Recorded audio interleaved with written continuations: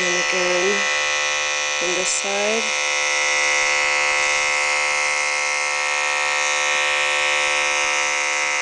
Right up into a V. Depending on your dog's tail set,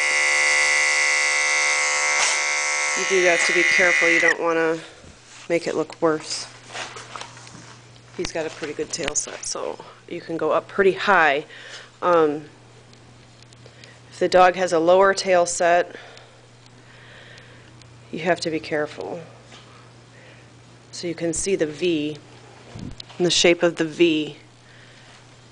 It's kind of whiting out. I can clean this up a little bit when I have two hands, and then this will be really short, because right now it looks like his tail drops off of the back of his body, and it should look like the tail is up on their back. So this is all very long. This will all be really short and then go up into the neckline.